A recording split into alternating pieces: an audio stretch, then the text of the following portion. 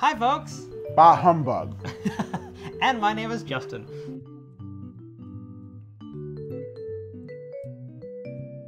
So, you are now watching this on Christmas Eve. I guess this is the closest thing we have This is to a our Christmas special? No tree?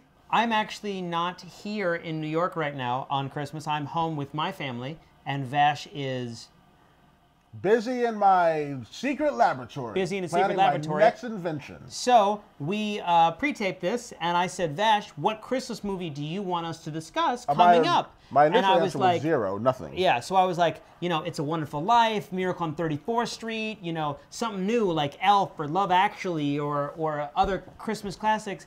And Vash decided to pick what movie? Scrooged! For those that have never seen this movie, the basic premise is it's Scrooged. Bill Murray is a TV studio executive. Yes. And he's putting on a live cast of A Christmas Carol, Charles Dickens' A Christmas Carol, and he pretty much is the Scrooge character and gets Making everybody work, not giving them their Christmas bonuses. Gets visited by three ghosts throughout the time Past, that they're making present, and future. Think of your fellow man, lend him a helping hand, put a little love in your heart. Ooh. You know, Bill Murray is like he gets to see wait a minute. Which one is the one where he was like, I wish I wasn't alive? And they were like, well, this is what your life would have been like if you weren't alive. It's a Wonderful Life. So A Christmas Carol is the one where he gets visited by the three ghosts? Yes. Oh, this is going to be a very interesting conversation you and I are about to have. Why, wait a minute. One, why is that a new concept for you? What did you want to watch? And I said, absolutely not, I don't want to see that. It's a Wonderful Life? Is that the movie that you would have been okay watching? Yes. What do you want to talk about with this movie?